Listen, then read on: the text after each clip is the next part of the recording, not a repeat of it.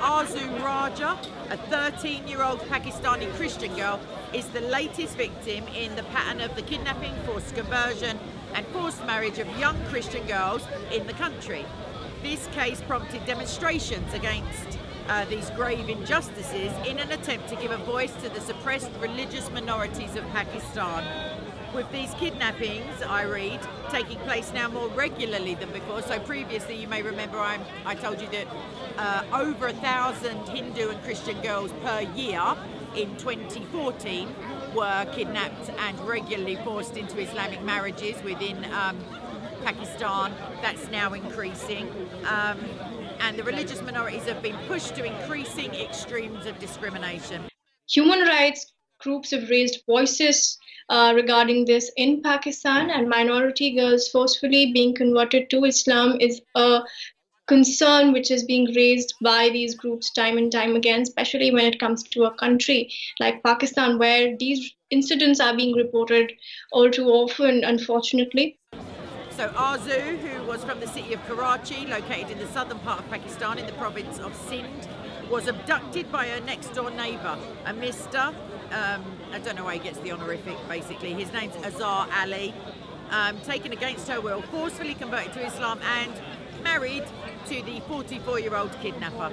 Her parents, who are obviously distraught, filed an official report with the police department and immediately began pursuing legal action on behalf of their daughter.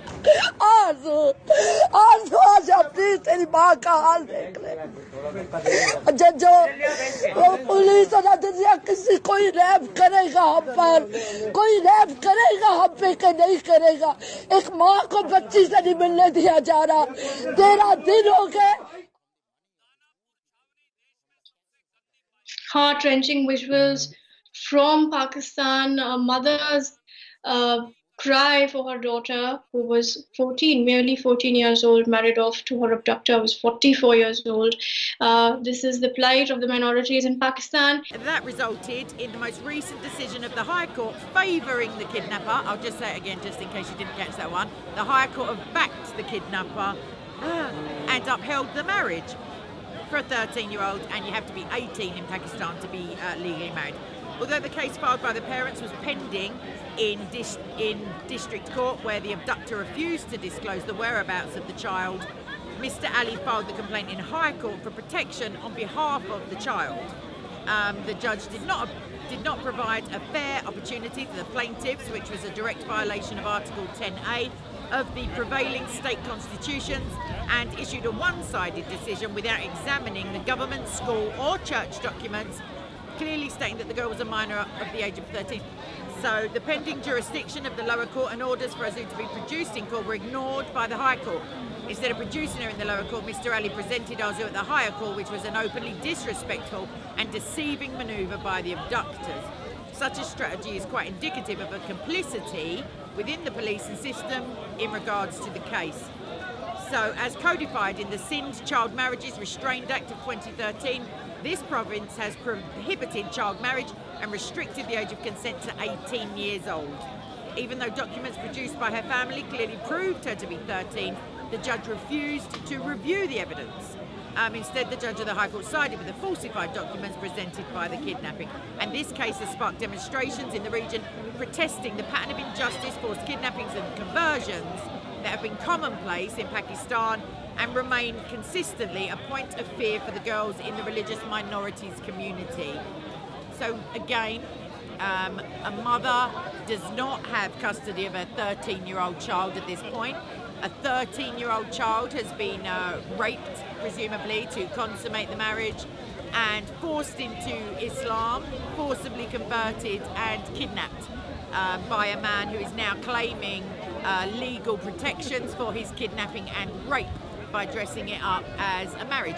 Even if it was a legal marriage, the kidnapping part, in my mind at least, indicates that the girl was not willingly a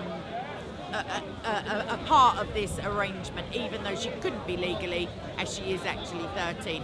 And the fact that a higher court is now siding with the abductor, to me, screams Sharia, because, yeah, like child marriage is obviously allowed under Sharia because of Surah 65:4, which gives instructions on how to divorce those who are too young, according to the tafsir, or too old, or who are not pregnant at the time. So please do pray for Arzu, pray for her family, pray that she is not corrupted further spiritually, that the Holy Spirit may reside in her and with her, and that she would see the truth of her situation and not be swayed by Islamic arguments or fear.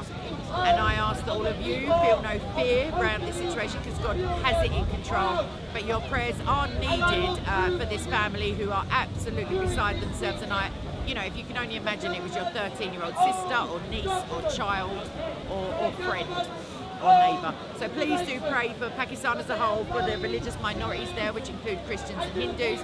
Pray for the Holy Spirit to pour itself out onto this land and soften the hearts of persecutors of Christians everywhere, basically. And God bless. I'll be back soon.